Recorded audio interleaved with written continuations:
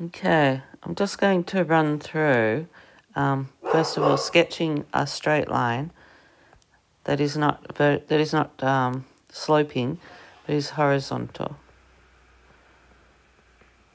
Okay, so let's just say we on here. Okay, that's 1, 2, 3, minus 1, minus 2, minus 3, 1, 2, 3. So if you could draw one of these up into your book, that would be good. Okay, so basically, let's just look at this. All right, if I draw a line through here, let's see, I've drawn a line through 2. If you look at any point on that line, let's just say this one here, the coordinates of that point are 0, 2. If you look at this one here, you go across 1 and you go up 2. The next one would be across 2 and up 2. The next one would be across 3 and up 2. If we went to the left here, this one here would be across 1 and up 2.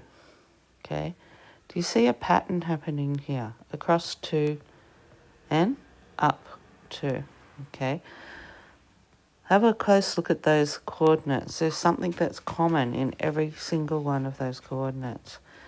And if you look at that, if you look at the y value, did you get that? Yep, the y value is always equal to 2. So y is always equal to 2. So let's just look at another line. Let's just draw one through here. Okay. Now, if you look at that one there and you look at any point on there, a very similar thing's going to happen. See, that point's 0, minus 3. This point here is 1, minus 3. 2, minus 3.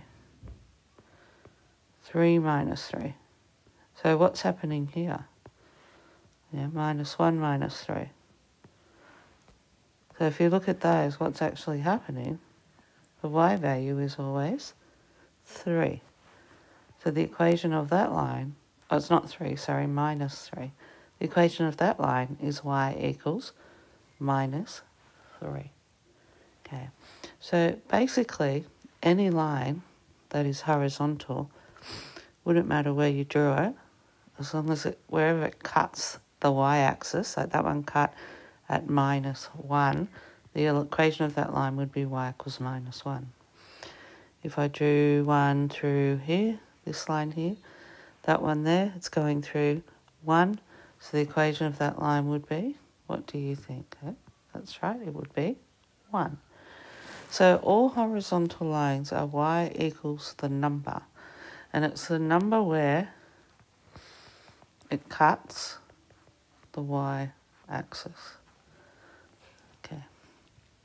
So if you were asked just to sketch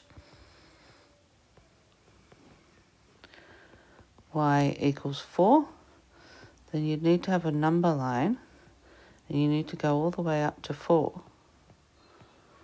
And because it's a y equals, it will cut the y-axis. Okay, so because it's a y equals, it'll cut the y-axis, and it'll cut the y-axis at 4. So that would be the sketching that line. Now, what do you think the equation of the x-axis is? Because the x-axis is a horizontal line, isn't it? So the x-axis, well, it cuts the y-axis at what value? That's right, it cuts it at y equals 0. Okay, so all horizontal lines are just y equals the number, and it's the number where it cuts the y-axis.